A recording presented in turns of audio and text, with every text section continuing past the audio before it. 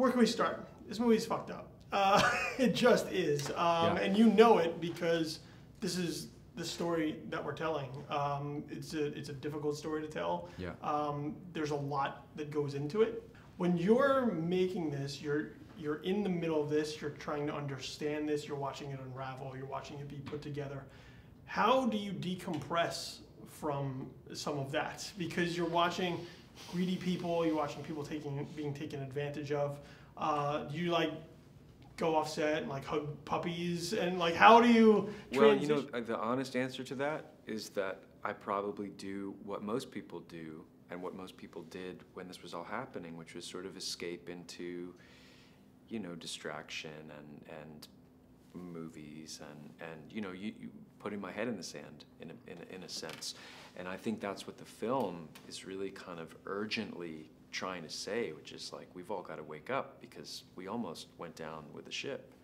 And it's very, I mean, I thrive on that stuff. I like dramas, I like movies about historical sort of moments. Those are always my favorite movies growing up, sort of socially, movies about social justice or movies about sort of really high stakes things.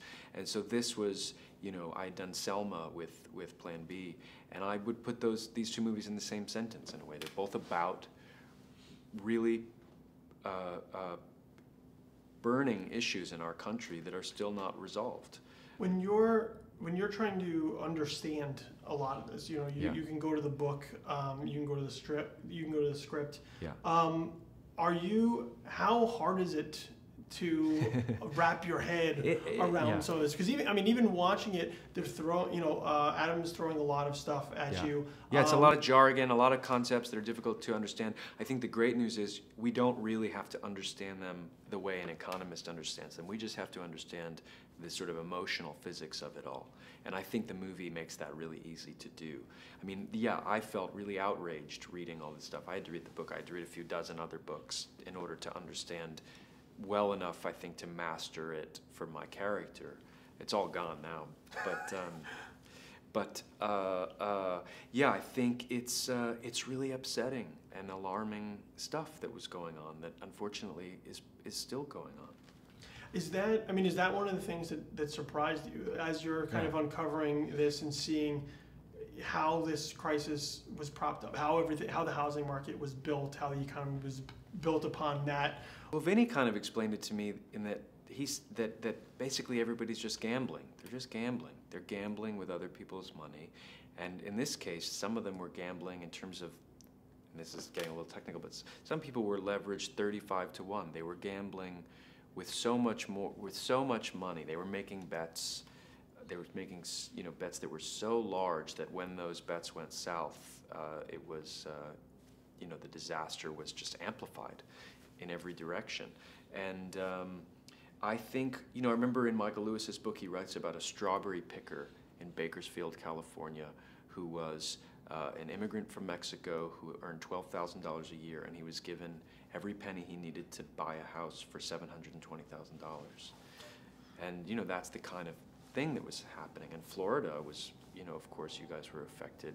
This was like ground zero for all of it. And when we were, some of the movie takes place in Florida, and I remember that day, people kept saying the word Chernobyl. They were like improvising Chernobyl, and Adam said, we have to stop saying Chernobyl. We've said it too many times. But that's kind of, it was this real meltdown.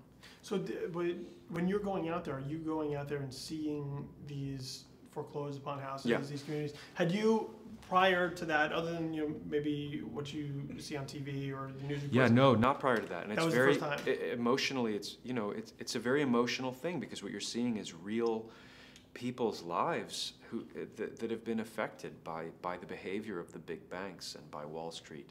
And I hope that the movie, on a very human level, tries to, you know, gives that movie to those people. Did you also get a taste of Wall Street? These bankers? Yeah, we all did. We went, you know, I spent some time on trading floors. I spent time with Vinny and at his hedge fund. And you know, you're trying to kind of be a detective in a sense, and you're trying to, by osmosis, absorb as much as you can of the tenor and the texture and the flavor of that world so that you can capture it. So that was exciting and a challenge because it was a world that I knew nothing about. But it's really. Yeah, I mean, like you said, it's a fucked up film.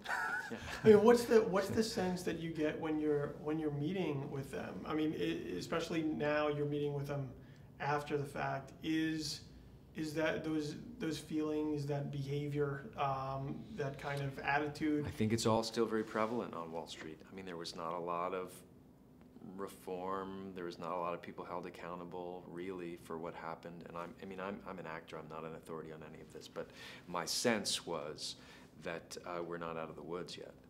Steve Carell's character in the film says at a certain point, he says, "I thought we were better than this," and I think that's what Adam McKay is trying to, not in a pointing the finger kind of way, but in a way collectively of like, how did this happen? What happened? How did we get into this mess? Yeah, I would agree, and I'm gonna start watching these films. It's a really good film. I gotta start watching them. They take an emotional toll on me. Well, that's the best. That's the best kind of film, I think. Yeah. Thank you very much, man. Thank you.